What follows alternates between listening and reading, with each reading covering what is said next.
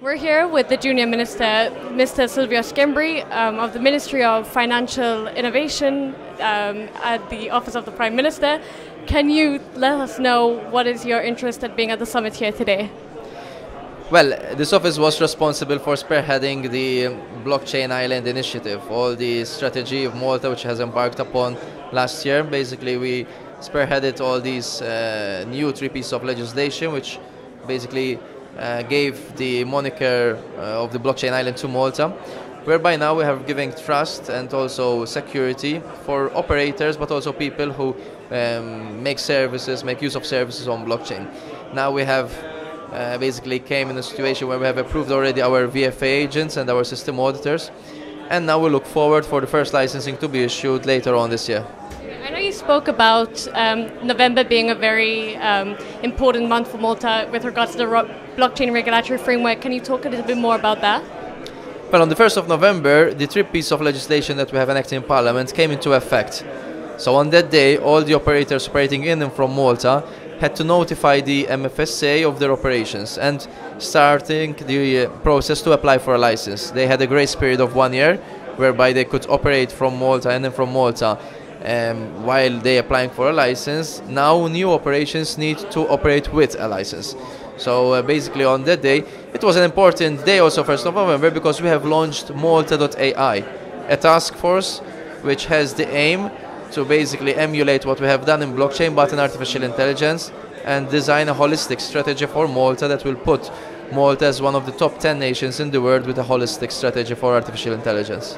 Malta is quite up and coming when it comes to the AI industry, but can you give your thoughts on how maybe the Maltese regulatory environment can be more attractive, especially for startup companies or early stage companies in AI? Well, I think first we have to start by defining AI. I think up until today we have not a clear definition of where AI starts and where AI ends. And I think the most pertinent questions that will arise on AI are more of an ethical nature. So that is why on our first piece of legislation, when we have established the Malta Digital Innovation Authority, we have also had the AI idea in mind.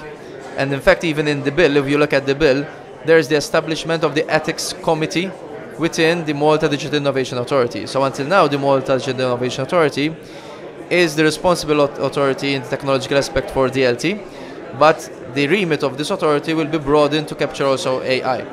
Basically, the idea is not to only attract big companies, but also startups with new initiatives that will soon launch also as part of the strategy in terms of fiscal incentives, in terms of visa requirement, in terms of processing also new initiatives in the educational aspect with agreements with other education institutions abroad to attract more talents to Malta. If you do not have talent, this sector will not thrive. And lastly, what do you think of the summit so far? I think it's great. There's a very positive vibe. This comes after only 6 months from the first edition. We're seeing about, they told me, more than 5,000 people coming here back to Malta. So basically, yes, I'm happy to be here. I'm happy that more investors are putting their name behind Malta, are trusting what the government is doing here, and everybody's embracing and adapting change. Above all, the Maltese people that historically we've been always adaptable to change and adopt change, and this technological revolution is part of our DNA. Thank you very much for your time.